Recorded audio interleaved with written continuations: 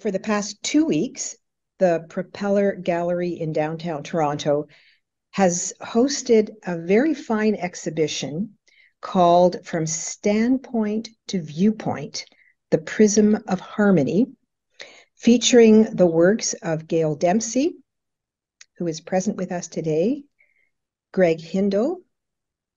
Thank you both for coming to participate in this call. And of course, the late Dr. Kenneth G. Mills. The show was initiated and curated by Jennifer Murphy, and it was hung by Glenn Noble. In a minute, I'm going to introduce Jennifer, who will share a few words with us about the show.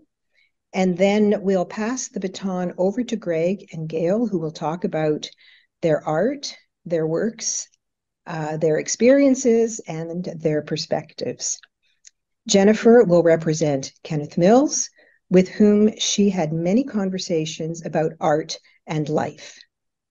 Jennifer has also invited Glenn Noble to tell us a little bit about what went into hanging the show, which is in itself a work of creativity and artistry. So we do have a structure, but we also want to leave it open for your participation. We've put time aside for questions towards the end of each artist's presentation, and perhaps even again later towards the end of the show. You can either put your questions in the chat, or you can raise your hand when we open the floor. So Jennifer Murphy, the inspiration for this show is an award-winning artist with a solo and group exhibition history in the United States, Brazil, and Canada. She has curated shows in New York and Ontario and has over 20 years of teaching experience. In 2010, Jennifer was awarded a certificate as Artist Educator Level 2 by the Royal Conservatory of Music in Toronto. Wow. So now, Jennifer, I'm passing the baton over to you. Almost. Hello, everyone. Hello, hello, hello. I'm here at the Propeller Gallery, actually. There's some gallery viewers in the background, and I'm just sitting in the office here, and I'm delighted to be with you all. So I wanted to let everyone know really about the process of creating this show, because it's been wonderful, and it's been a team effort, and many have helped. And without the core group of Greg Hindle, Sue Hindle, Gayle Dempsey, and Glenn Noble, and it would never have come to pass. We first met in November 2021. COVID was still around, but we dared to gather, and it was a wonderful gathering. And the theme of the show emerged as we landed on the word wonder together. And we got there through speaking about music and harmony. Then, of course, over the months, the show statement and the works that we were going to present emerged. And every step of the way, it was collaborative and a great joy to work with this creative, encouraging, and enthusiastic group. Of course, always we were supported by the Kenneth G. Mills Foundation, and our thanks go out to the KGMF for that. Just let me check my notes here to make sure I'm not forgetting anything. Before, of course, we gathered, there was the selection of the 3 artists, and I can say that that came as a gift.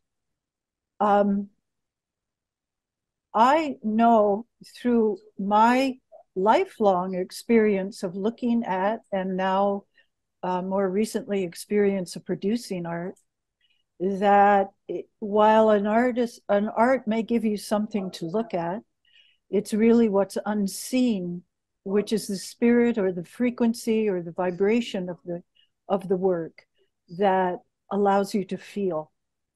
And it was because of a shared spirit that these 3 artists were chosen.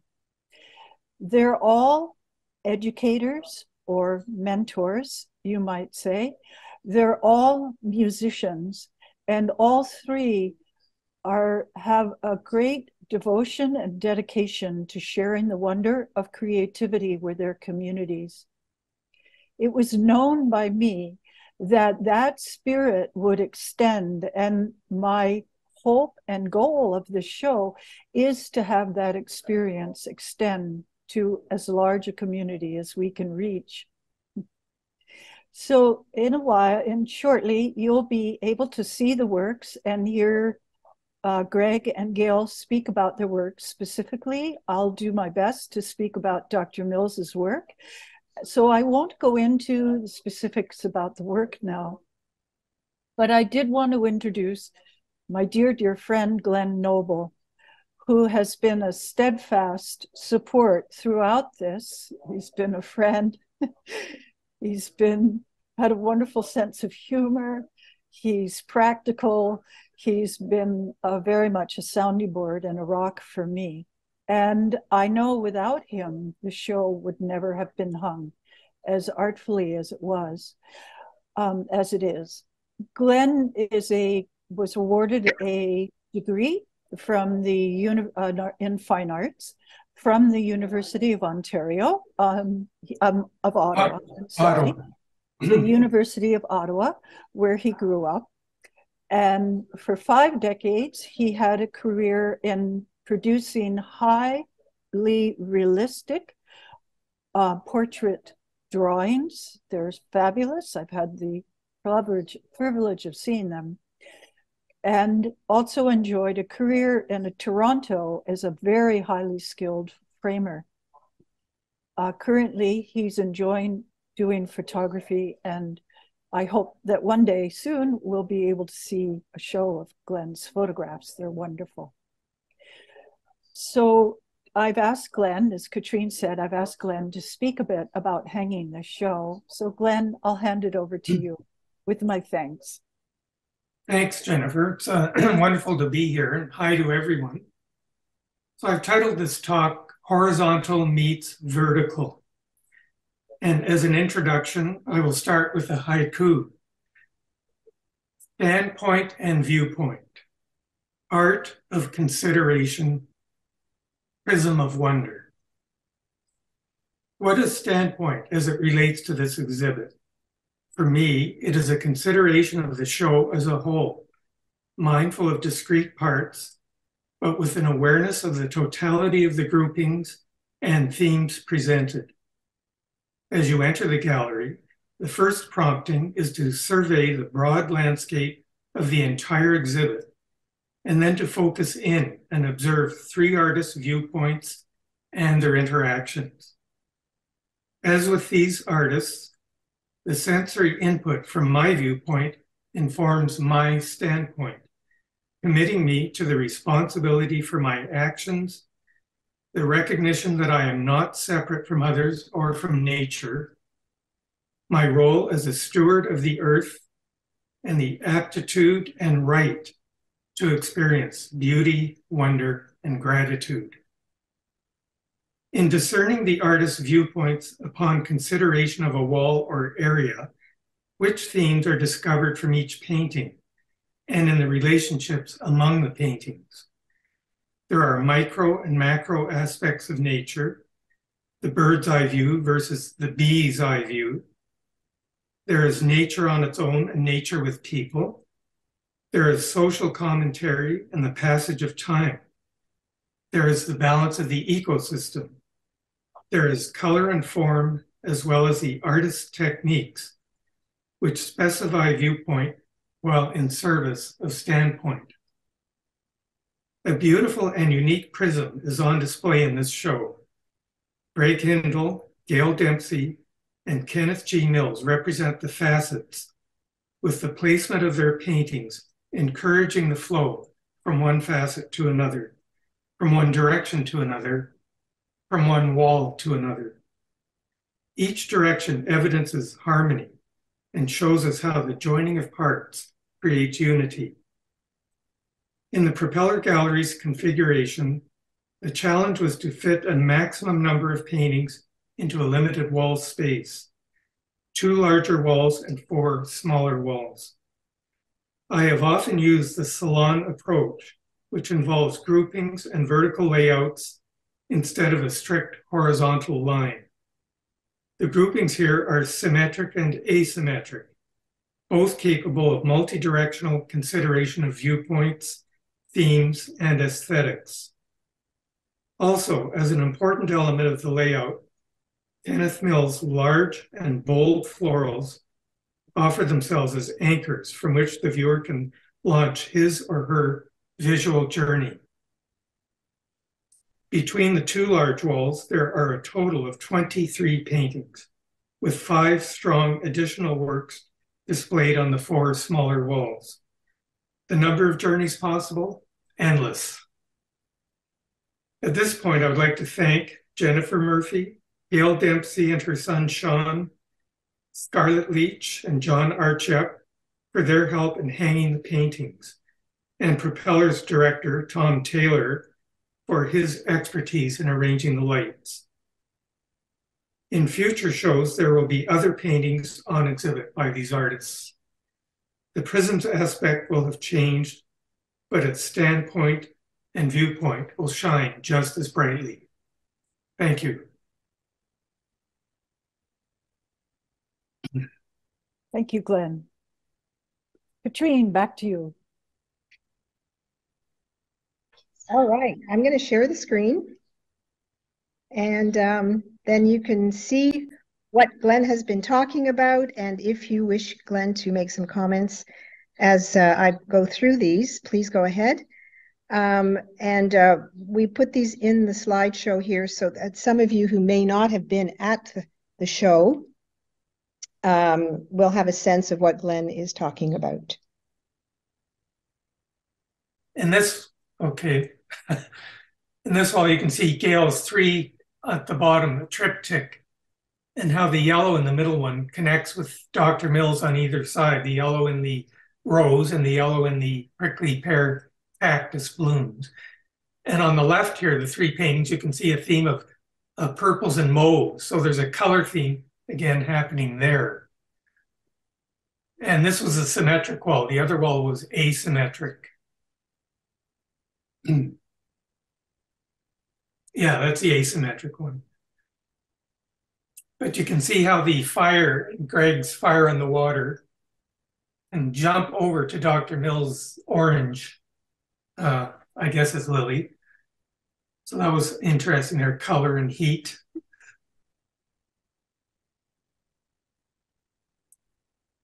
Yeah. Does anyone have any questions? Maybe we should just open the floor for a second. Well, just to clarify, Glenn, that painting of mine is called Smoke on the Water. Oh, yeah, sorry. No problem. I was close, but no cigar. Well, smoke, fire, you know. All right. Well, thank you so much, Glenn. Very much appreciated. So I'm going to take a moment now and introduce Greg Hindle.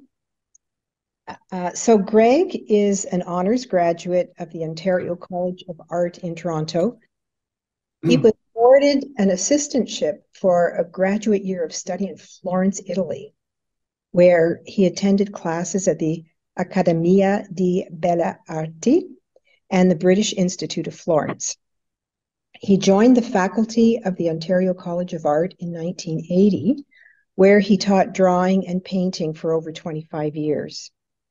He has also taught workshops for many Ontario arts organizations, including Visual Arts Mississauga, Waterloo Community Art Center, Nielsen Park Creative Center, and the Propeller Gallery. Since 2007, Greg has led en plein air painting workshops with Muskoka Chautauqua as artist in residence. He has led painting excursions along the French River, Hudson Valley, New York, and Tuscany.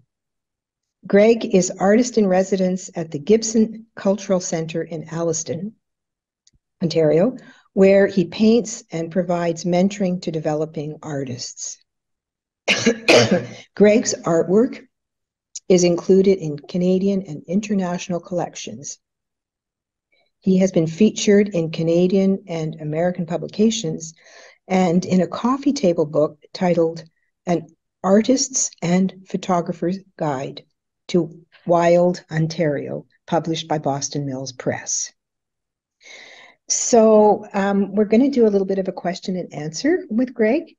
And I'm going to start off with a question, which I'm sure many have been asking. What does the title of this exhibition mean to you? Well, thank you, Katrine, and welcome to my Logs End studio in beautiful Hockley Valley. Such a great day to be doing this.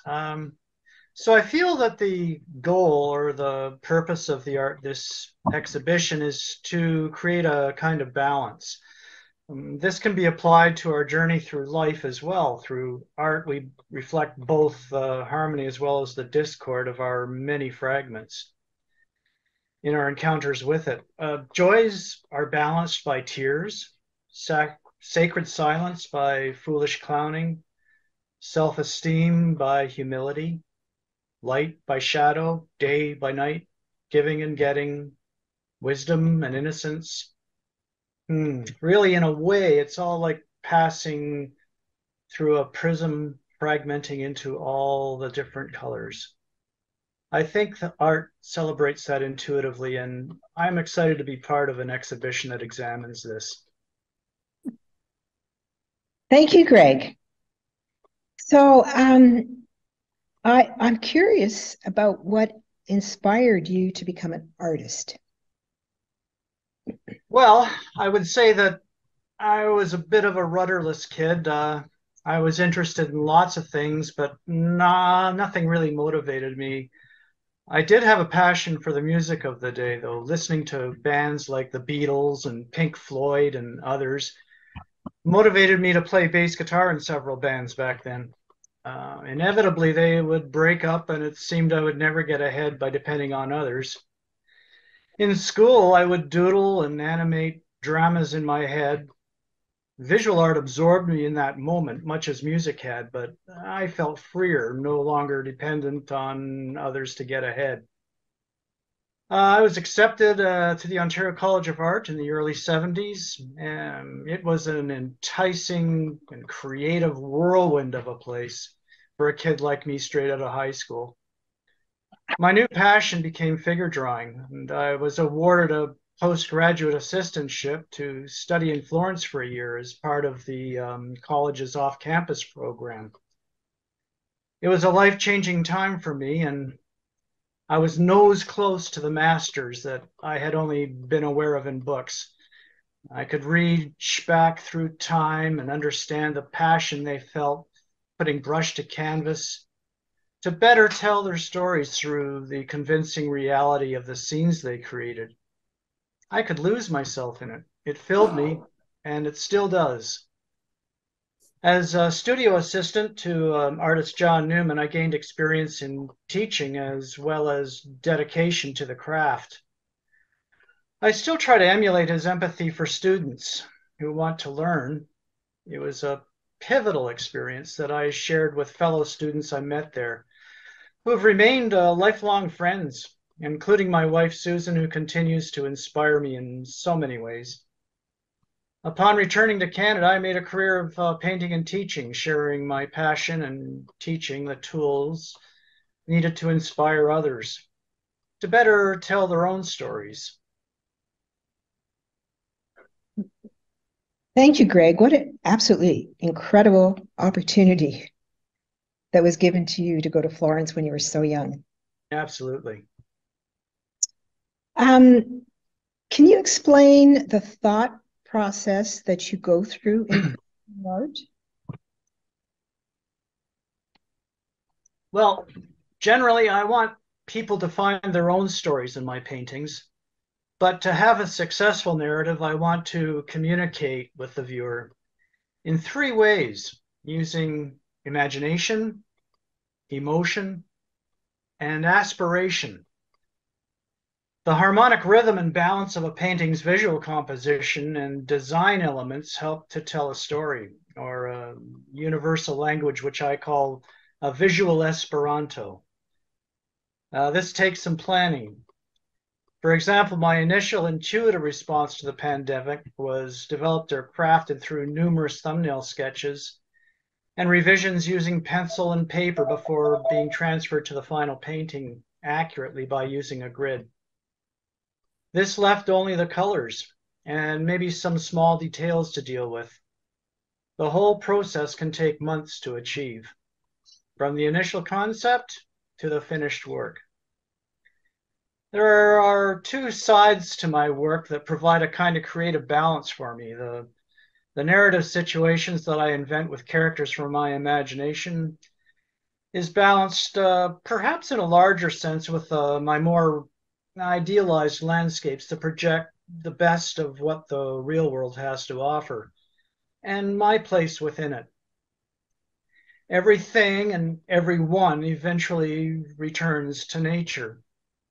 And I enjoy painting these landscapes inspired by the moment for a more intuitive and spontaneous response. So let's look at the painting last look back then, Katrine, if we can. Yeah. There we go. So this began as a plein air painting on a beautiful misty morning near my home. Well, while engrossed in the painting, I happened to look up and noticed a dead bird dangling by its foot from a fishing line, snagged in a hydro wire directly above me. My mood crashed. I packed up and went home, feeling down about that poor bird. It didn't deserve this fate, so close to its beautiful pond and meadow home. Well, I resolved to paint it into my picture, flying down to its heaven, free and flying all over down to the back natural world from the mortal world that it had come from, with one last glance back to us. These two different sides of my painting help to keep all my discorded fragments in a better harmonious balance. But in the end, a painting must stand on its own. My stories always come back to our relationship with nature and how we must defend it. Let's look at some examples from my last series where I used the Fool as a character, if we can maybe bring those up. These represent the part in all of us that can't seem to resist the urge to take and take and take, and with little thought or care of the consequences. I gave myself the challenge of picking a phrase with the word fool in it as a title, then designing a story to fit the saying. Some examples are this one, Ship of Fools. And then we have A Fool's Game.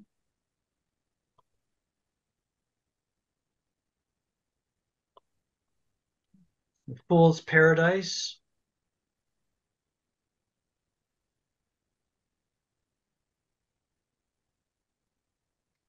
There's Fool's Gold.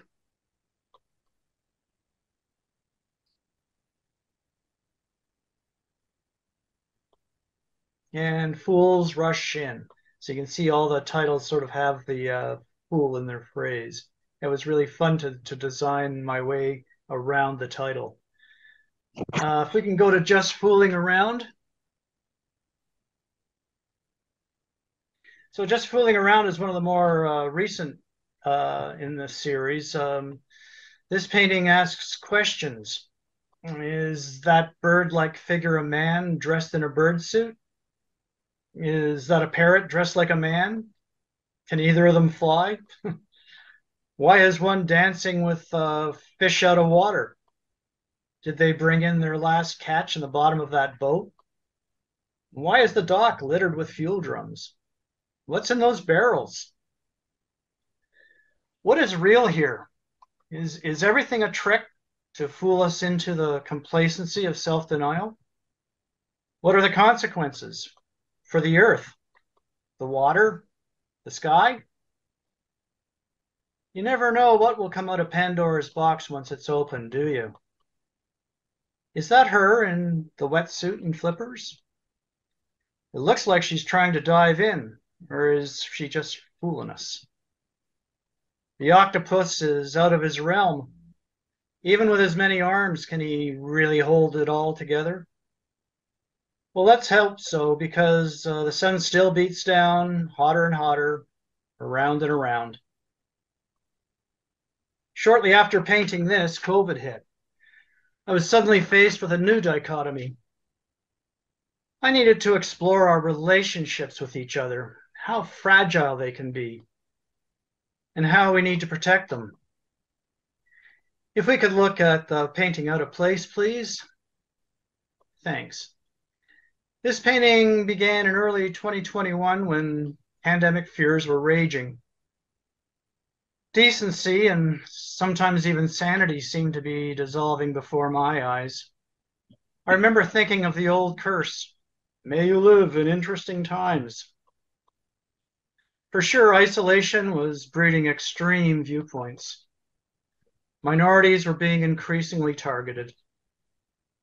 Politicians, intentionally and unintentionally, fueled fear and hatred of those not like us.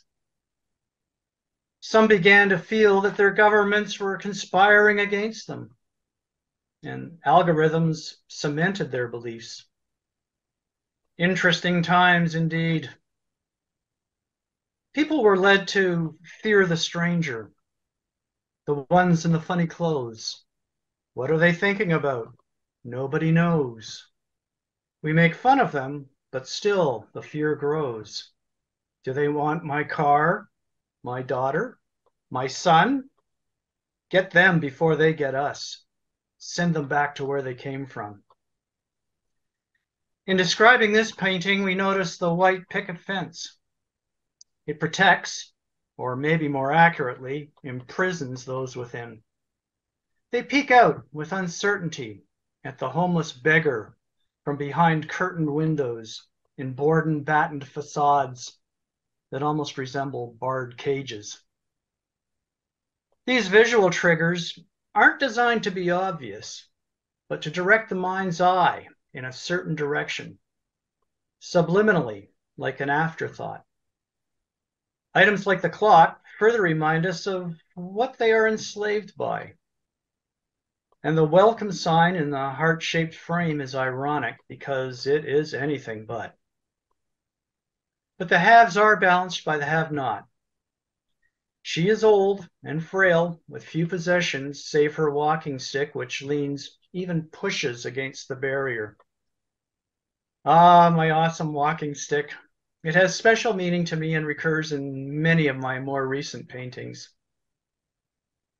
Anyway, this old woman in her ancient wisdom doesn't look back to those inside, but outwards to the viewer, inviting us to ponder this dichotomy and maybe find our own balance between these two extremes.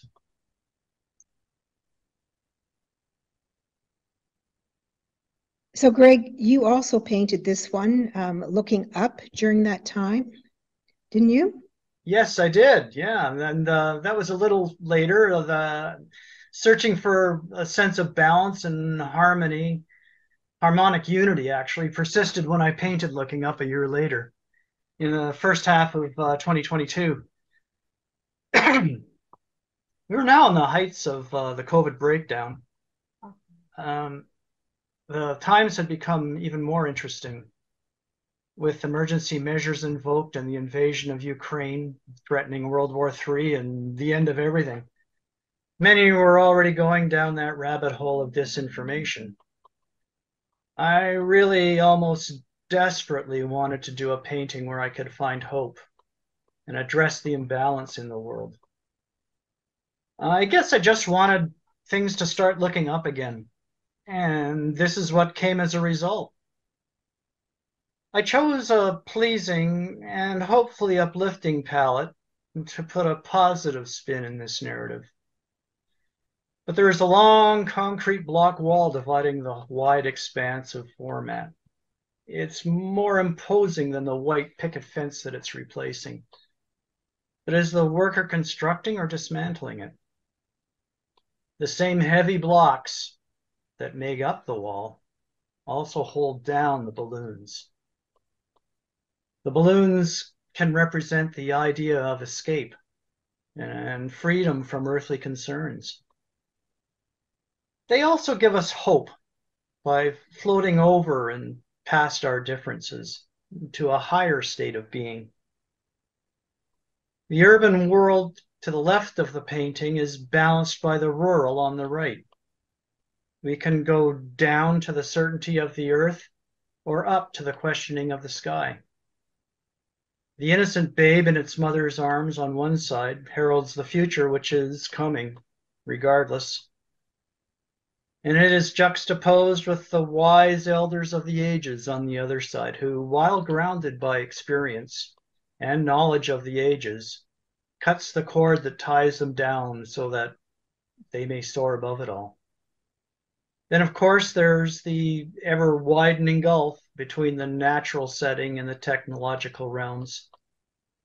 The silos in the painting represent not only its use on the farm, but also our increasing isolation from each other enabled by the internet. The answers aren't to be found on our phones. Some are beginning to question their assumptions about life. My art strives for balance, but it's not always comforting. As a kid, I liked that old black and white science fiction movie in which the good guys win, but it finishes with the end? Question mark. Even though there may be some resolution in my paintings, I like to leave a lingering uneasiness and an intangible, unsettling sense that we can never go back. The future is never certain. But regardless of our standpoint and viewpoint, we must break down the barriers that prevent people from connecting if we're to move forward and find harmony. The COVID years have shown us our fragility, but in dissonance, there is resolution if we choose.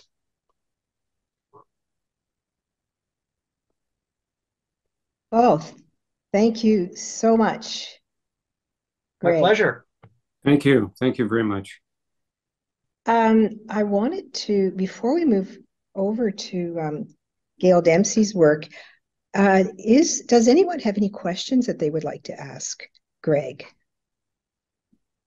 You can raise your hand electronically, and I'm just going to take a quick look at the chat.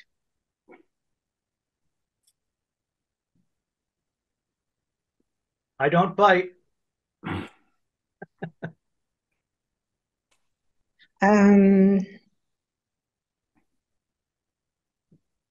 So here's a question. Perhaps I can ask this on behalf of. You have a hand up, Katrine. Yes, I will ask this question. You mentioned how you developed the composition of a narrative painting using drawing and grids. And for those on the call who are not artists, can you explain a bit about your working drawings and tell us what a grid is? Sure. I guess the first thing I do when I respond to the world around me is come up with several thumbnail sketches, which are tiny little sketches that are done in a framed format so that I can get ideas of verticals or horizontals, which kind of format I want to use, and how to design within the rectangle. Once I pick one that I'm happy with, then I'll make a full tonal drawing of that image, flesh it out, so to speak. So I'm solving all my problems in black and white on pencil and paper. And from that, I'll take a grid, physically just grid the paper in squares and do the same thing on my painted panel. And so it's a simple process then of just copying each square onto a larger surface. So after that, then I've really solved all the major problems. It's kind of an old-fashioned way of doing it, but I feel more comfortable doing that way because it's changeable as through the process. I can keep I can keep improving it as it goes from one stage to the next. So and changes are happening right through to the very end of the painting, frankly, but hopefully nothing too drastic that I have to rework too much. All right. Thank you, Greg. There is a question here from Susan. Susan, if you want to unmute yourself, please go ahead. Wow, Greg, I'm very, your paintings are very unique and very, what can I say? They're spectacular. I'm really enjoying them. They really stand out in a way that you can sense there's a lot of meaning in there, and there's a lot of hidden meaning that you've explained here, which I thank you for, because I don't know that I would have picked it all out. But I think the explanations have to go with your paintings. And the story has to go with it, because they do tell a story. They tell a definite story. It's not just a painting of a scene. Right. And what you bring to it, the colors, your choices of colors and the detail and the perspective is just, it's moving. It's very moving to look at it. And I just want to express how I feel about it. So in doing these, you explained some of it right there about how you do these grids and things, but I'd like to learn a little bit more about how you get into the detail, the detail of each thing, because there's such detail that you have included in each element that's in the painting. So if you could talk about that, I would really appreciate it. Thank you. That's, to me, is kind of the icing on the cake, Sue. It's I really enjoy the detail. In fact, when I was younger and still learning the craft, I tended to jump into the detail before I had the big problems resolved. So I've always enjoyed working with the details. And when I'm doing the painting, as I mentioned, I have it more or less resolved on a small scale, but how a finger turns or how a foot is planted in the ground or the lighting on a tree, what have you, has to be worked out in my mind's eye, and that is done through detailed drawing details. It's really small drawings done independent of the rest of the painting, so that I can figure out how the light will hit an object, how the form turns, get a three-dimensional feel for it. And I might spend, several hours on just a detail, and then I will transplant that to the painting and have it pinned up by the painting so that I can use that information when I'm actually using the brush on the painting itself. How long would it take you to do, how long did it take you to do that last painting?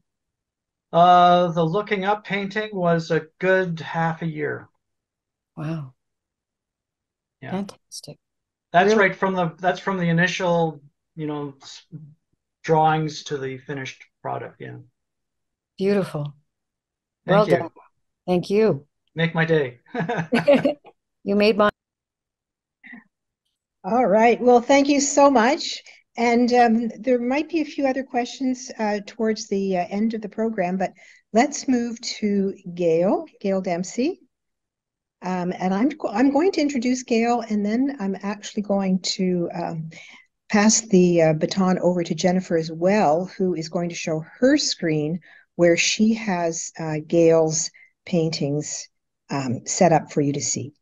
So Gayle Dempsey is, she's a fourth generation Muskokan and an award-winning artist who feels a deep connection to the spirit of the land, the lakes, the natural beauty, and the peace that is Muskoka. Capturing the soul of a place in acrylic and oil, Gayle's work connects with her roots.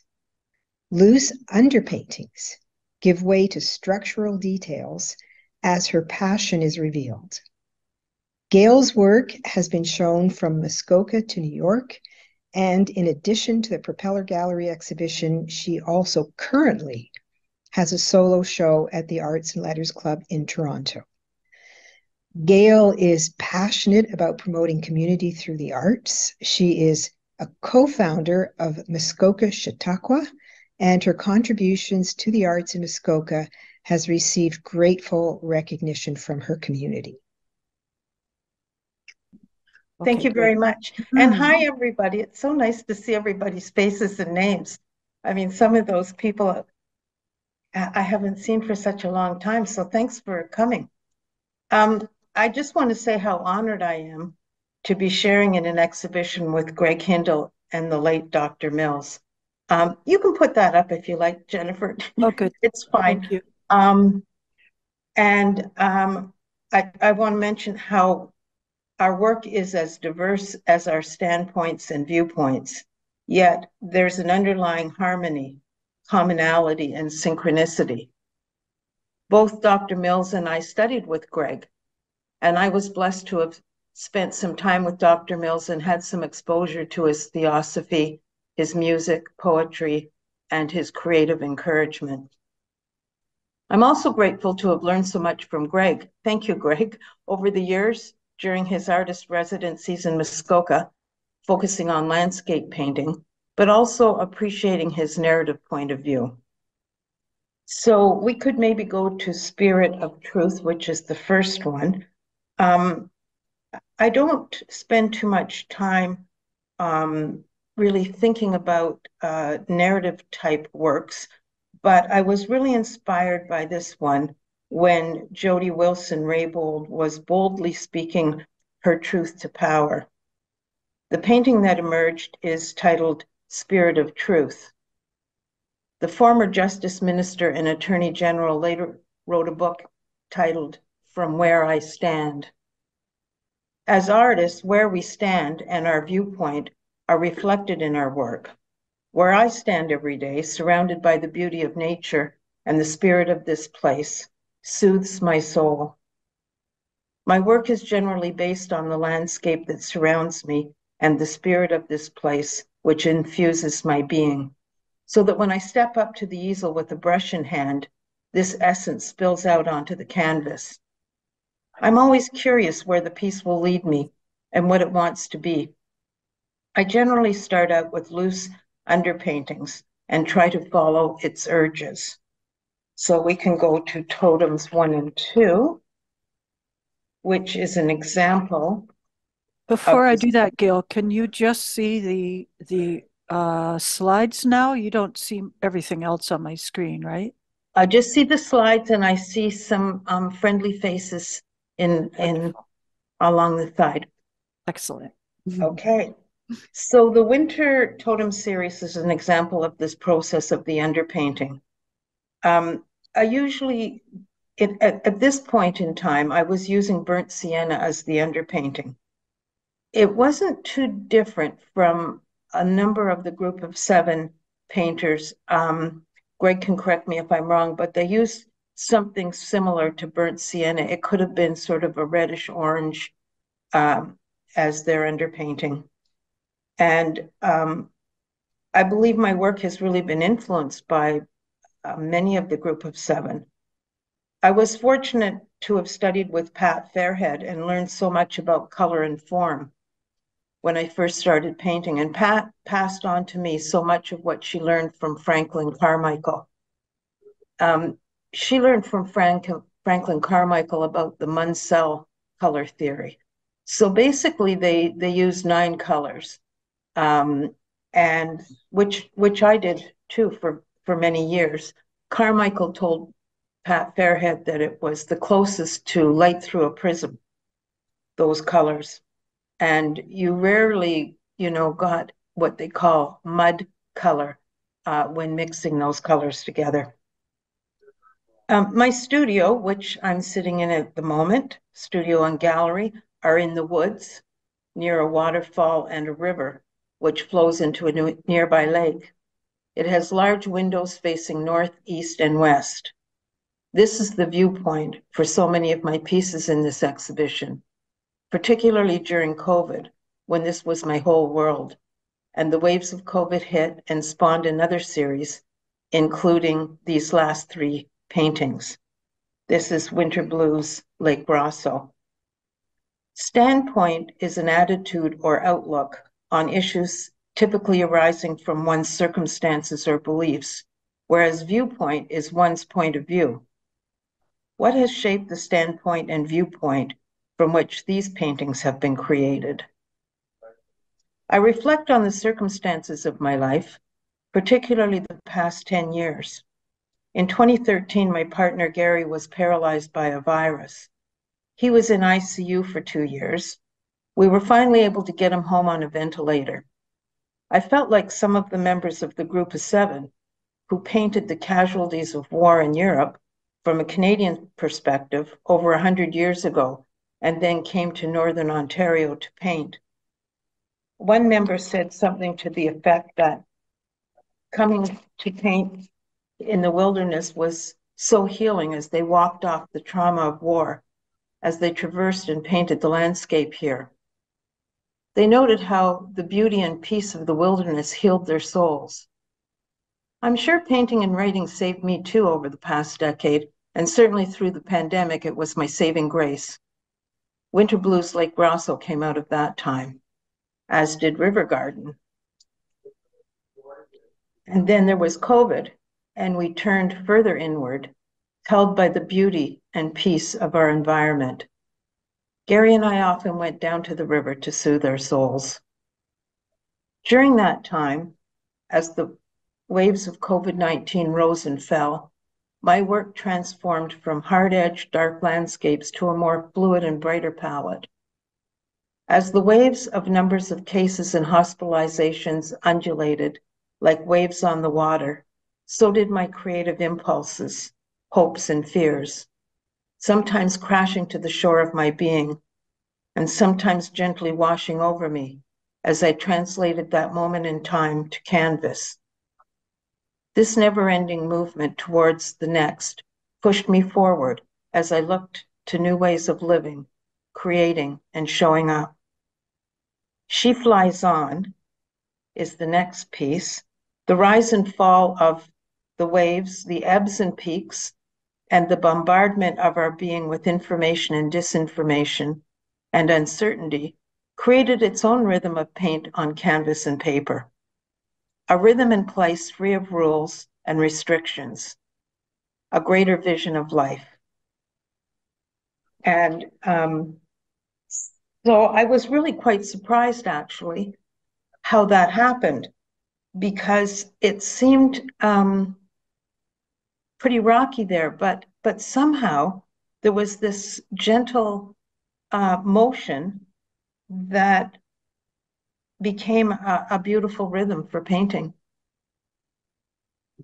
I think that was pretty much all I wanted to say about the pieces, but subsequent to COVID and most recently, we did have quite a bit of firsthand information about the war in the Ukraine, and we did have, well, actually 10 Ukrainians staying with us for a period of time.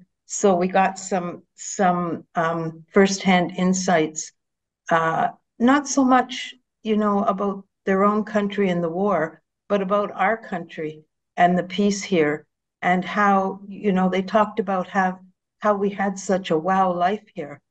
And we were so glad that we were able to host them because, well, they're having a wow life here now too, which is great. 8 of them, and 4 of them have moved on to Egypt. But while they were here, they painted with us, and we had live music in the gallery. And I really, feel that the arts are such a universal healing medium, and, not subject to language barriers. And I'm just grateful, to have that opportunity in my life to create in that way. Yeah. Any questions? Thank you, Gayle. I just want to say that was beautiful. I was blessed to stop in at your gallery as you were painting on my way home a few weeks ago, and one of these paintings, and I was so moved. It was so enlivening just to visit your space, and it presents a real hope for the world. What you're doing, your painting and your expression in it, just really is. You're giving people hope, like the Ukrainians who popped into your home. I'm glad I got to briefly see them as I was leaving. So thank you so much for all you're doing, because these works are a blessing to the world. Thank you. Thank you, Susan. I appreciate that. Gayle, there's a couple of comments in the chat which I'd like to share with you. They're not actually questions, but Terry Stevens says, thank you for telling your story and how you navigated the experience of your life and circumstances in such a powerful way. And Nancy McHardy said, beautiful work, Gayle. I really like your signature too. And Anne, is it Hoffman? I think you told us before, Anne. You say Anne is from Holland, from Amsterdam. And Anne said, I love your work, Gayle, and your spirit, in capital letters. Well, thank you very much. I did have a question here from someone else. Jennifer, shall I go ahead and ask, or did you want to take over the reins? Ask away, Macduff, ask away. So this was a question that came earlier about your palette. Excuse me. You mentioned that your COVID pictures don't have a lot of color, and are you using different colors? Has your use of color changed since COVID eased? Since COVID eased. Okay, well, going into COVID, I think I was still primarily using the Munsell colors, which, if I can remember correctly, is cadmium red, cadmium yellow, lemon yellow, quinacridone magenta, burnt sienna, yellow ochre, phthalo blue, phthalo green, and I don't know, maybe white as the other one. During the COVID period, I've always really loved Payne's Gray. It has, it's so versatile, and it has such a blue undertone. And so I just started with Payne's Gray and white. And then I wanted to add, I really had to explore blues. I just couldn't seem to find, you know, a blue that was really satisfying. I experimented with every kind of blue I could find. Now, I have my paints right here beside me in the gallery, and this is cerulean deep blue. There is cerulean blue, cerulean deep blue, and cerulean chromium. I wasn't familiar with all those flavors, but I've been experimenting with them, and I've been really enjoying them during the COVID paintings. And then with all of that soft color, of course, I had to throw in a Greg Hindle zinger or two, which I did with Pyrrole Orange and CP Cadmium Red Light. Just a hint. But as we were coming out of COVID days, these were my main colors. And I mean, these were big zinger pieces. My most recent ones are 5-6 feet, and they have a lot of zinger colors in them, and a lot of light, a lot of hope. And they just wanted to be some kind of message about how we are coming into this time of so much more light and hope. And I was just grateful to be able to paint those. Great. Thank you, Gayle.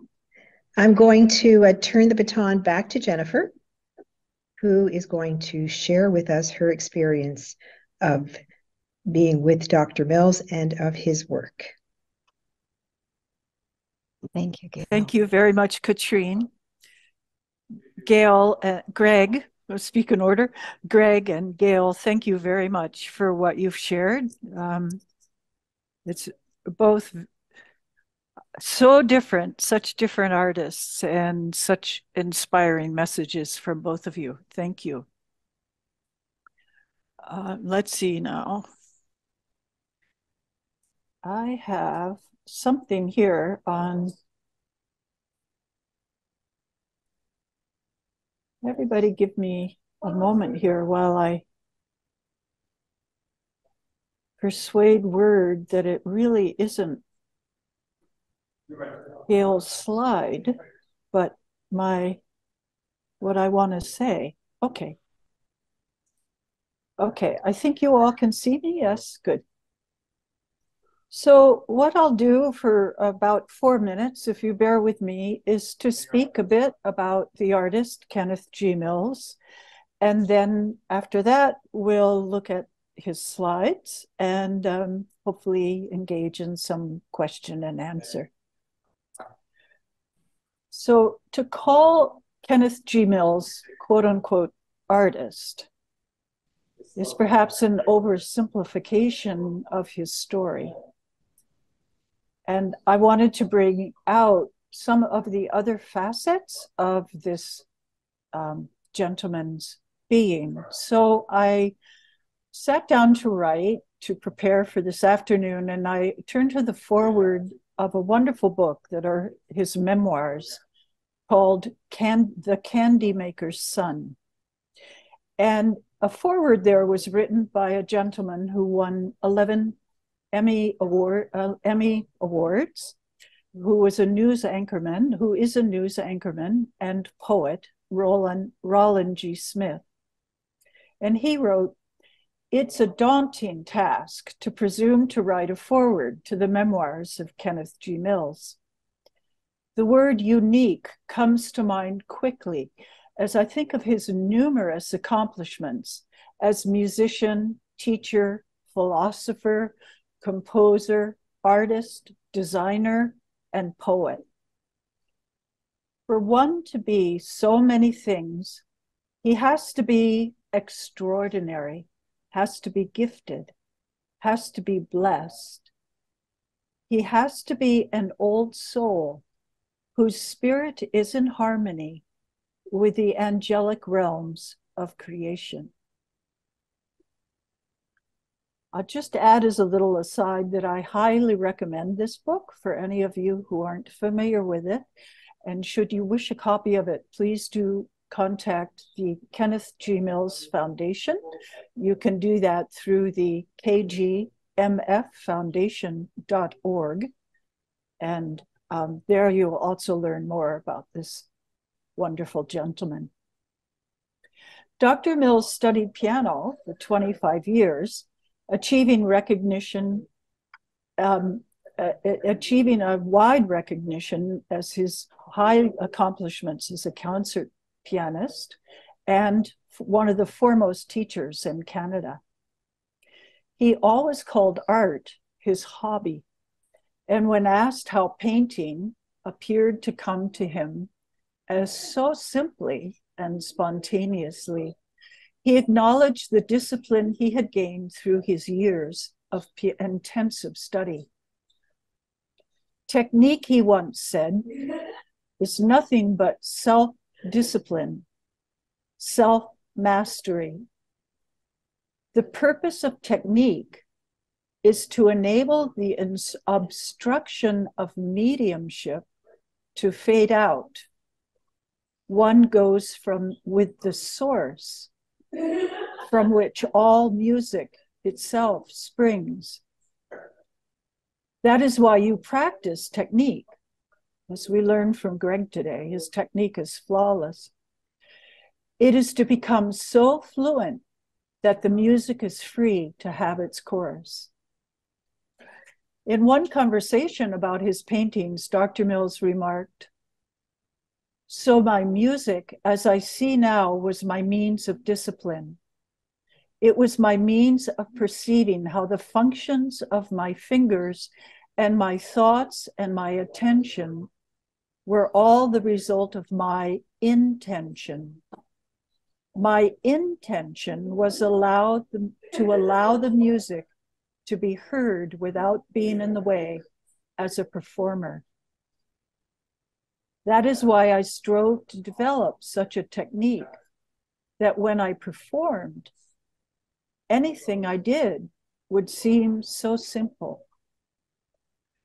And as one watched Dr. Mills paint, that simplicity and fluidity of expression certainly appeared to flow through his brush onto brilliant canvases. As we look through the following paintings, we will look at the elements of the work, such as use of color, texture, direction, and speed of brush strokes. We will focus on the importance of negative space, or the spaces between things. Most importantly, perhaps, we will focus on the element of surprise. According to my Funken Wagnalls, surprise means to cause to feel wonder or astonishment because unusual or unexpected. When I read that definition, it seemed to me to be a correlation to a comment made by a wonderful Canadian painter by the name of Timothy Phillips. Mr. Phillips was a student of and assistant to Salvador Dali, and he was a great admirer of Dr. Mills' paintings. He once commented how he loved how the work was full of metaphysical hints, hidden there the way Dali hides them. So I'm hoping that we can explore this work and find the surprises there. And then perhaps through our astonishment, we will discern a metaphysical hint. Perhaps then we will feel the vibration of the source from which all music, indeed all art, springs.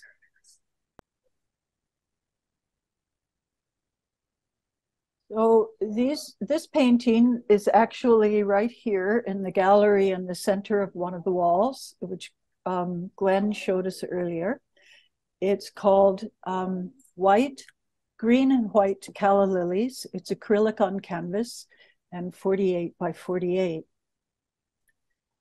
I thought perhaps this painting may be a good way to speak about speed and direction of brush strokes because of the rapidity at which this center element of the painting, which is coming from the calla lilies center there, almost right in the center of the canvas, moving up toward us very, very quickly towards the upper right-hand corner of the horizontal movement to the upper right-hand corner. This and the flow of the arc that's extending out along the edge of the petal is really giving us a sense, or at least it gives me a sense of incredible rapidity as well as a very high energy. I love too the negative or black spaces in this painting.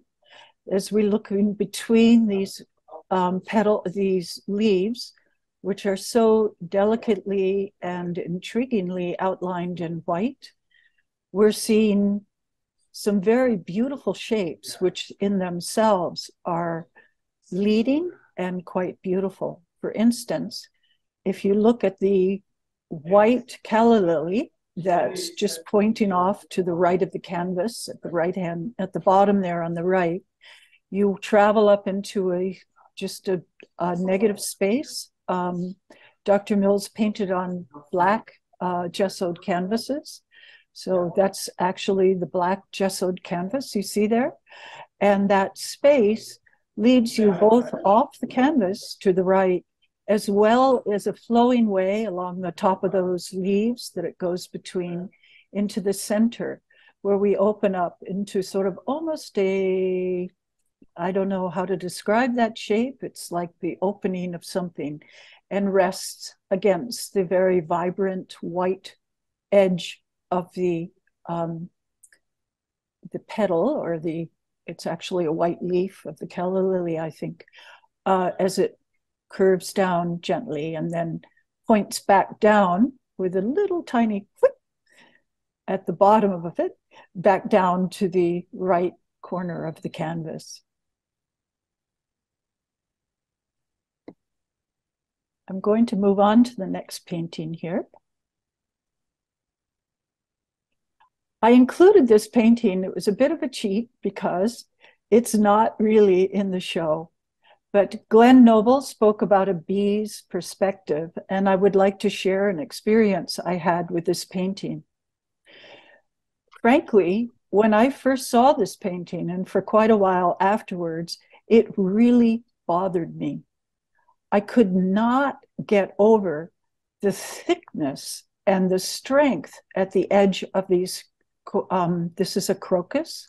The name of the painting is Spring Promise, and it's acrylic on canvas.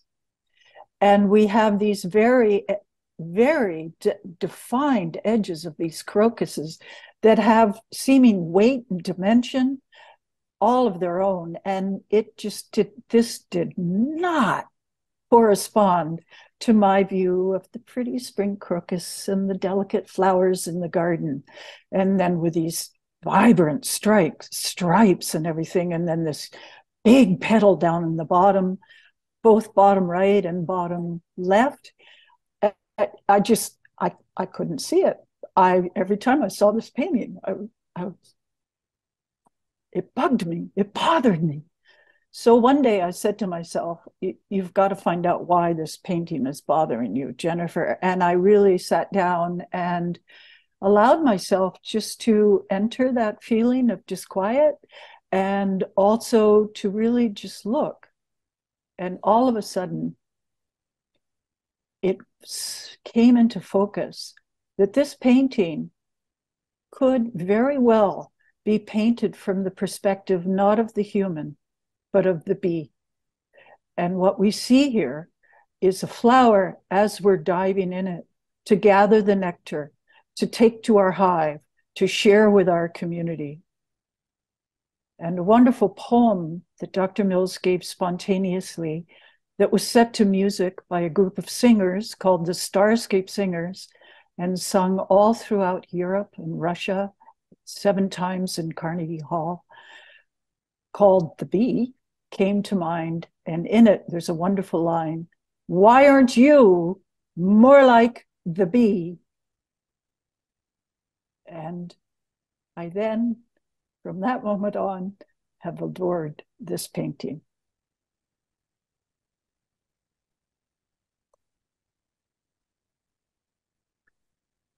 This painting is called Wild, let me make sure, because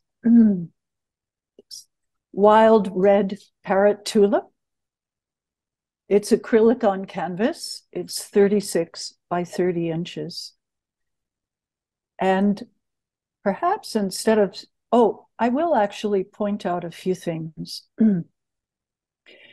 Not long ago, I had the privilege of speaking to an artist who is based for many years in Tennessee and is now down in Mexico, named Bernice Davidson, an artist I've known since I was a young girl in Philadelphia. She attended the Philadelphia College of Art and then went on to get her master's in fine art from Yale University. And she and I had a wonderful exploration of Dr. Mills's paintings together. And at one point, she spoke of the star-like use of very, very delicate dots of white. And I do see an example of this. If you start at the petal, at the upper right corner, that the petal that's just going off the edge of the canvas there, and you follow it, it has brush strokes that are leading you down to where it's resting on the leaf. You'll see a tiny trail of white light, perhaps, a glimmer of light, and it's sort of leading you back towards, almost behind but also to the center of the flower that's right in the center and featured in this painting. And Bernice spoke about the importance of that kind of use of very subtle, very delicate detail, and how it was really giving a message of the whole painting. So I wanted to bring that to your attention. I'm going to be quiet for a moment and just allow you to a few minutes of quiet with this painting. Thank you.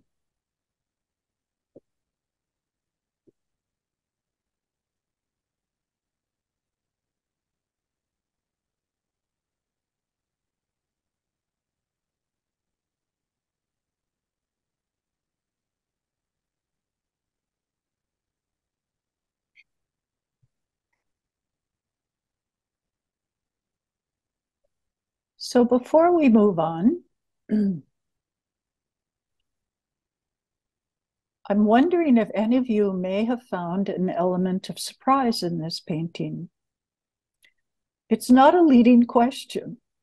I can't say that I know where there's an element of surprise here.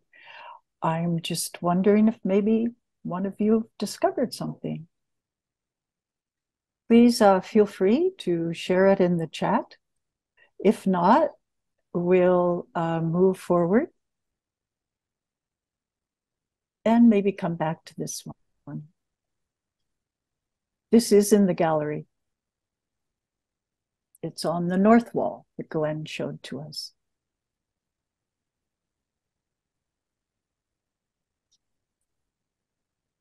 This painting is called Full-Blown Rose, sorry.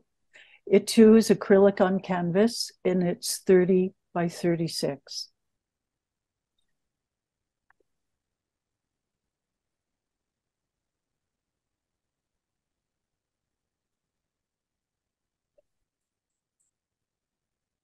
As one watched Dr. Mills paint, which there are many actually on the call who had the privilege of doing that. I'm one. It was always remarkable to watch the authority with which he approached the canvas, which was demonstrated in a very, very sure and rhythmic brushstroke. Dr. Mills, especially in these paintings, which are fairly early in his painting career, were a delight and surprise to Dr. Mills. He loved painting, and he found it a great, great, great joy. I remember one experience when I was watching him paint, and he was painting a tulip, and he stopped for a minute, and the bouquet that he was painting was actually some steps away from him. So he put down his brush and he walked over and he peered right into the tulip. And then on his way back to his canvas, he said, "I don't know why I look at it. It's not there." And I remember piping up, "Dr. Mills, if you didn't look at it and give it your attention, it would feel sad because it loves attention." And he said, "That's it." So there was definitely an element of wonder and discovery, and perhaps we could say something that was going beyond the scene, beyond what was seen with the eyes, as Dr. Mills has painted.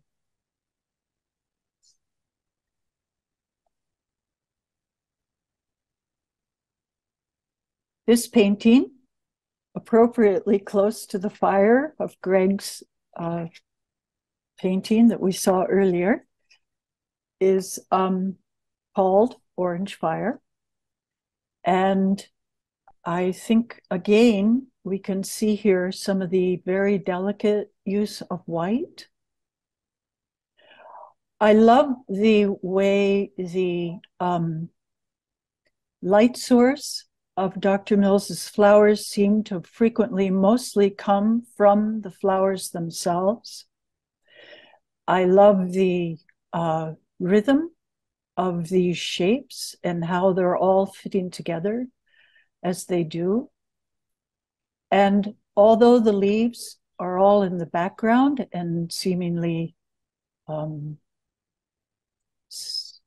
not as primary as the flower itself, the shapes of the leaves and the weight of some of them, the direction, how some of them are quite hard-edged, and while others are softer and seemingly drooping, not drooping, but bowing down towards the flower. If you see that on the paint, the flowers, the leaves, I'm sorry, the leaves on the upper left there. All these movements and shapes of the leaves are very, very important to this overall composition. I promised you a bit of talk about surprise. I think we have something on the chat. Let me check. Yes, we have a comment that the flowers come right off the canvas, alive, vibrant, and seemingly multi-dimensional. Thank you for that, Susan. That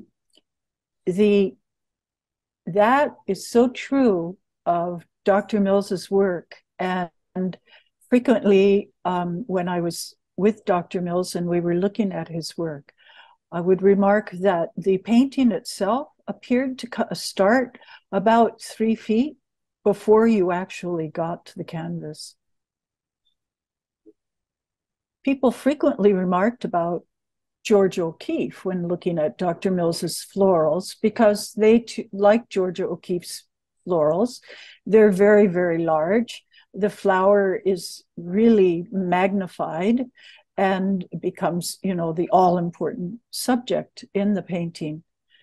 And when Dr. Mills and I were talking about that one day, I told him that while Georgia O'Keeffe has always been a hero of mine as an artist from the female race, her daring to be an artist was really a way shower certainly for me. That there was a big difference. I found a big difference between Dr. Mills's florals and Georgia O'Keeffe. And that had come from a trip I had taken to an O'Keeffe retrospective that was at the Metropolitan Museum of Art in New York. And I was very surprised as I looked at the work that it seemed to be very much on the surface of the canvas. I didn't feel much depth, or didn't perceive much depth in her paintings. And it just is something that stood out to me in my response to that show. And I shared that with Dr. Mills, and in the particular painting we were looking at had the smallest red dot. Unfortunately, I don't have it to show you. It was an orange dot beside one of the flowers. It was the size of a number 2 brush or something. It was very, very small. And I pointed to it and I said, for instance, that dot gives this painting dimension. And he said, I put that dot there in order to give it dimension and depth, tremendous depth. Now, as I was started earlier, I had promised a bit about surprise, and I think this painting gives an example of what I meant. And it is found in my perception, these are my understanding and responses to these paintings, that I can find an element of surprise if we go to the very top left-hand corner. And we have two, well, are they buds? Yes, you could call them buds, but are they really buds? They're almost like beings, little something or others. They're a slightly different red, a slightly different palette than the rest of the canvas, even slightly different palette than the lower, the little florals that are at the very bottom, sort of dancing along the bottom of this picture. And one is coming into the canvas from the left, and then the other appears to be going off the canvas, sort of at the top, but off a little bit, pointing a little bit left. And that's the kind of element in this painting that really makes me ask questions. What is that? Why is that there? What is it pointing to? Do I really know what I'm looking at? Can I make any assumptions? What assumptions am I making about these paintings? So that's what I mean when I speak about surprise. I have another comment here. The capture of white light and the vibrant orange and the flaming exploding into the buoyancy of the piece. Thank you.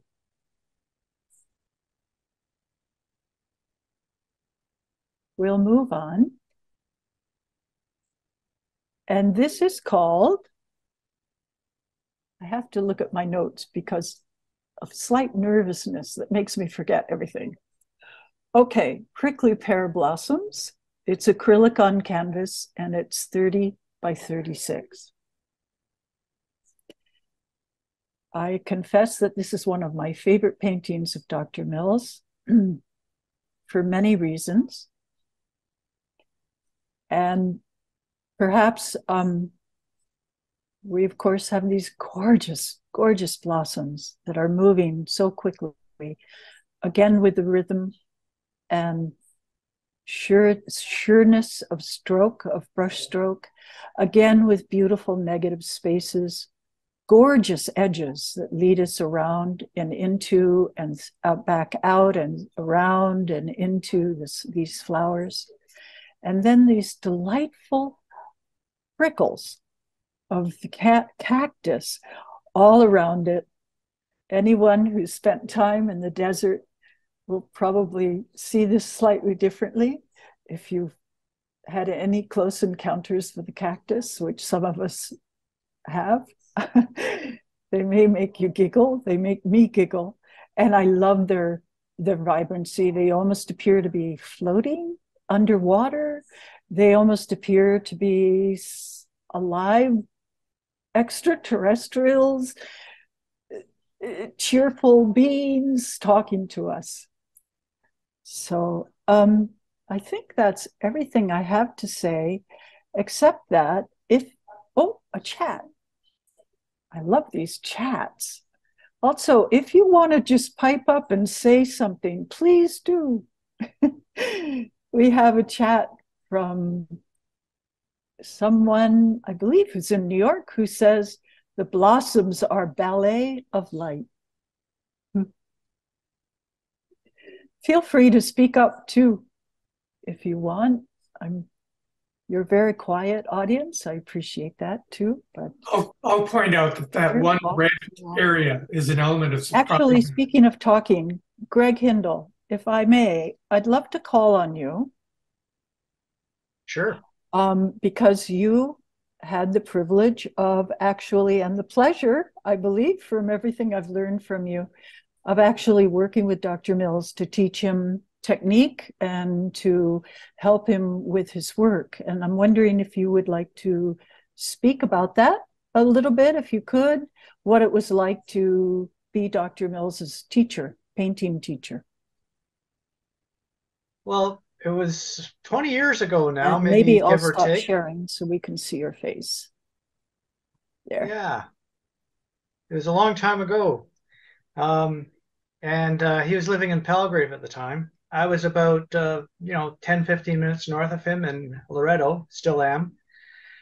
And it was through the Diedrichs that I got to know Dr. Mills. They invited me to come over for sort of a group lesson. It was them and Dr. Mills and his assistant. Was it David or? Yeah. And it was a pretty amazing experience. I had never really dealt with a personality quite like Dr. Mills. I remember being ushered into his house by the butler, and being kind of lost as I went through the house because it was just a visual feast everywhere you went. I could I wouldn't have been able to find my way out if I wasn't escorted. But the actual lessons themselves were a real hoot. They were so much fun.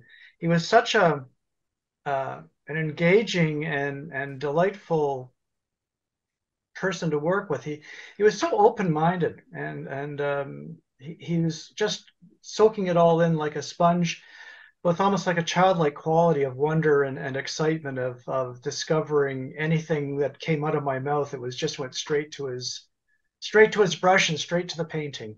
And it was a lot of fun to work with. Yeah, the paintings that he came up with while I was there were mostly just exercises. So we never really worked on anything as a finished painting. But yeah, he had a great time. I had a great time. Sorry. Go ahead. I remember, I recall one time when you were speaking about how Dr. Mills was saying, well, it isn't working. Why isn't it working? Can you tell us about that? And you said, use a little, you remember? You'll have to refresh me. There's a lot of stuff. Well, I remember at the time you were saying that he was such an incredible student and so eager to learn. Yes. And yeah, and which really and that and what I remembered you saying was that he would say, it's not working, Greg. Why isn't it working? Why isn't it working? And you said, use a little blue. And so I don't know if that sparks for you some memories of more stories of the actual specifics of getting the paint down, but well, I remember that, like this eagerness and childlike quality again of his was rather unique. And I remember him they'd be sharing a palette, so there'd be like one palette between the two of them, and they'd be constantly arguing. You took my red. You took my red. It's So wonderful. I just say, squirt more red, but he took my red. Oh, wow. Anyway, thank you all. I'm wondering if anybody else have anything they would like to share and offer. Yeah, we have about 20 minutes. We do have a little treat for you at the very end. Katrine, I'm still sort of holding the floor here, but I'll give it back in a minute. We have a treat at the end that we can share with you for about the last 8 minutes of the call, I think. But meanwhile, we're really we just have some free time here. So, Jennifer. Yes. Yeah, I want to point out cataract of light is a detail of the Orange Fire, the cover of Cataract of Light.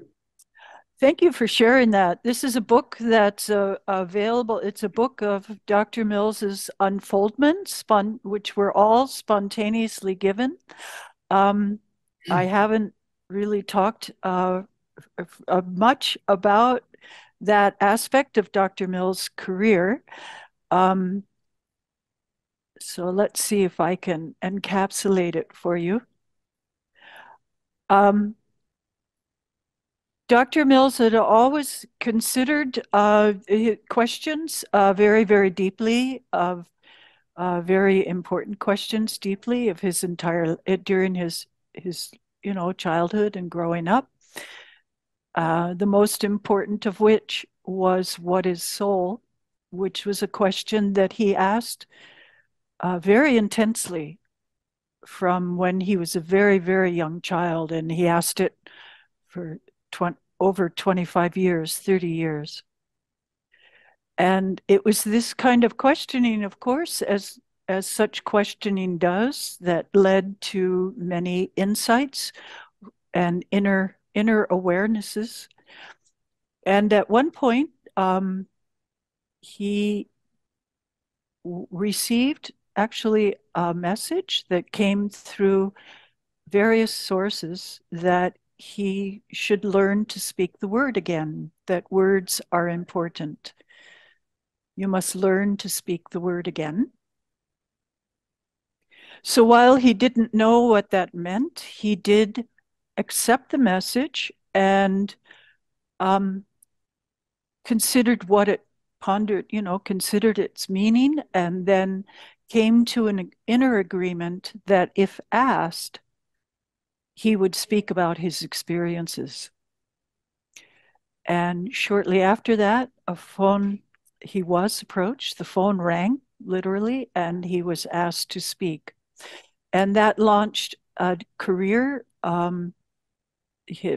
new career, no longer a musical career, so much as a career of speaking. And over the next 30 years, he spoke to thousands and thousands. He was named the 1997 Prime Mentor of Canada.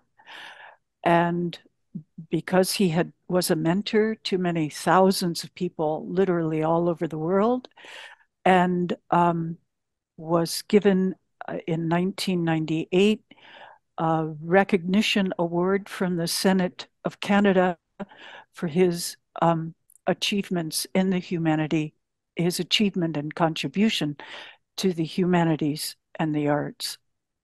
So the book that Glenn Noble just held up is a book of his lectures, which he called Unfoldments, which were all spontaneously given, and always spoke to questions, both frequently unheard, unasked questions, but inner questions within the audience, frequently speaking to audiences of hundreds of people. And these lectures have been were captured on tape and subsequently transcribed and are now published in the book. And the book is available on Amazon and through the Kenneth G. Mills Foundation website, as well as many other books that are there. There are 7 prose books in all. So thank you, Glenn. Jennifer, if I could just Yes. add one tiny Thank you. here, which I think is kind of unique given the context of our program here. When Dr. Mills did make that vow that he would only speak if he were asked, ironically, the very first person who asked, that phone call that came to him, was from a visual artist who did not ask him about life. He didn't ask him about spirituality. He asked about his painting and could he come and assess his painting. Do you remember that? Yes, very well. And in his memoirs, Dr. Mills relates that his first response to that was, but I don't know anything about art. And then he remembered his vow and said, yes, come. Mm-hmm. Yes. Okay, Jennifer, thank you. Just want to thank you. Oh, Terry, did you want to say something? yes, I had an experience in Tucson, Arizona with Dr. Mills. I was there on a sabbatical with the Starscape Singers, and Dr. Mills started to paint a painting one morning. It's called Magic Desert.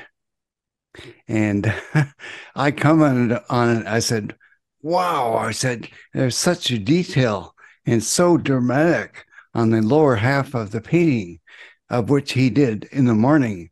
And he said, oh, that's nothing. Wait till you see the clouds. Wait till you see the sky. I thought, what's he talking about? So that evening, he continued the painting the sky and these dramatic clouds, which to me looked like a Viking ship. And I thought to myself, I didn't say it out loud, but I thought, you would never see that in nature. And about a week later, I looked up in the Tucson sky, and there was that cloud. It was so close to what he had painted. I was just amazed. Amazing. And one other acknowledgement I would like to give is to Greg Hindle. And Tish and I both studied with him for, I don't know how many lessons, maybe a dozen. And he would come to our house and we would put our paintings on the mantle. And then he would sit there with a glass of tea and comment on the paintings and say, oh, you could do this, try this color, try this shape. No, don't do that. A river doesn't go uphill unless it's a waterfall. Some basic instruction. I was just learning. Tish was ahead of me. But he was such an inspired and is an inspired teacher. One of the best I've ever witnessed. And I had one painting of a tree and a river. And he said, you see this square inch of the painting? I said, yes. He said, that is museum quality. And you can imagine as a beginning artist to have someone say that to you. And he said, do you know why that is? I said, because of the contrast. He said, exactly. So I thank you, Greg. I've learned so much from you, and I still, to this day, use it in every painting I do, everything you taught me. Oh, thanks a lot. It's great to hear and great to see you again. Yeah, you too. Well, thank you, Terry. And I just had noticed in the chat another acknowledgement of Greg. This is from Nancy McCarty. Thank you, Greg. I am so impressed with your descriptions of your paintings and am extremely proud to be a member of the Gibson and your mentorship. Oh, thank you, Nancy. And then Nancy also says later, beautiful work, Gayle. I really like your signature too. I hope you don't mind my reading this. I just know from having done many, many Zoom calls that even though the chats are available for everybody, often if you're presenting or if you're talking, you somehow don't get to the chats. So that's why I'm taking the liberty of actually reading them. And then Nancy also says, I was just going to mention the surprise splash of red behind the one flower.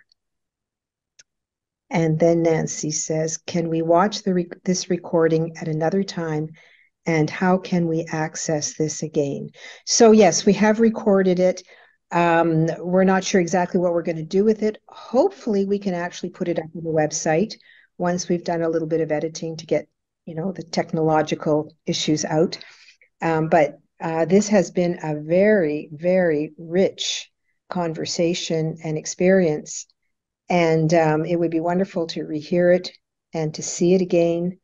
I want to thank all the participants, and I'm referring, of course, to Jennifer and Greg and Gayle and Glenn, and also those of you who have taken the time today to join us. I do want to let you know, if you didn't have a chance to see the show live, you can still go down this afternoon. And then tomorrow, Sunday, the gallery will close at 5:30, and after 5:30, the show actually will come down. However, it is a traveling show, and it will be shown again at the Gibson Cultural Centre in Alliston, Ontario. And could somebody please give me the date, because I don't have that date. And I think it's the end of April. It opens on April, the last... yeah, April 29th. All right, April 29th. So you're welcome to come to Alliston, see the show, and I think Glenn has... I think the opening is, I think the opening is from 2 to 4 p.m. on the 29th. Great. And it'll be up for what? How long? 2 weeks? 3 weeks? A month. Month. Yeah. And as Glenn said earlier, I think there's going to be more paintings because it's it's a larger space. Yeah.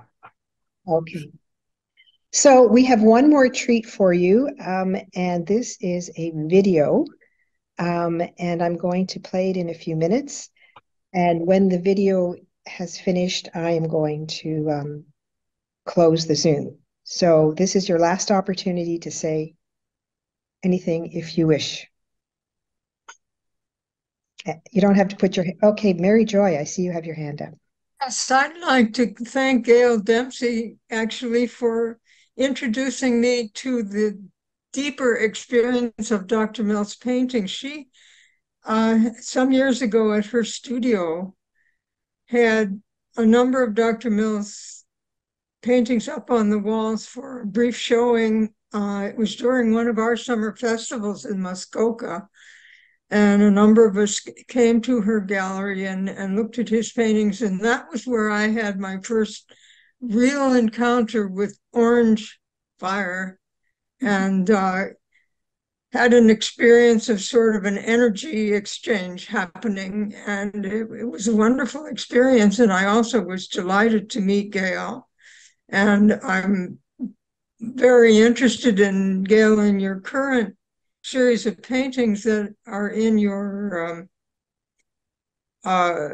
solo show at the Arts and Letters, about, what's the name exactly? It's The Wave, something The Wave. The Waves Cometh. And yes, if you go to the Arts and Letters website, on the homepage, you can just click on Gayle Dempsey Solo Show and see the works there. good. Thank you.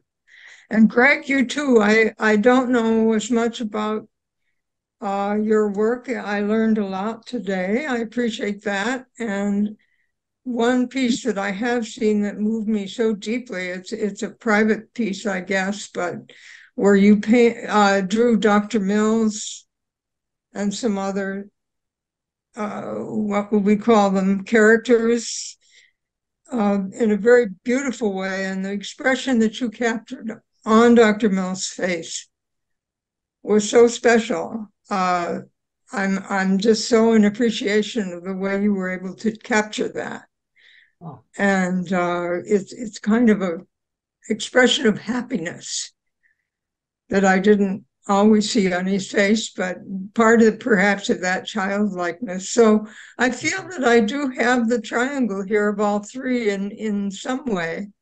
And I'm most grateful to both of you, Greg and Gayle, for giving us your beautiful work and allowing us to come into your worlds a bit, as well as our knowing Dr. Mills' work and his world.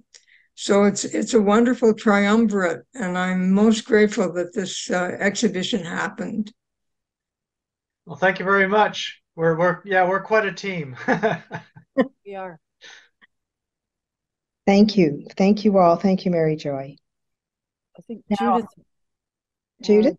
Yeah. Yes, I would like to just mostly say thank you. I want you to, I just was so moved by how the show was put together as well. Yes.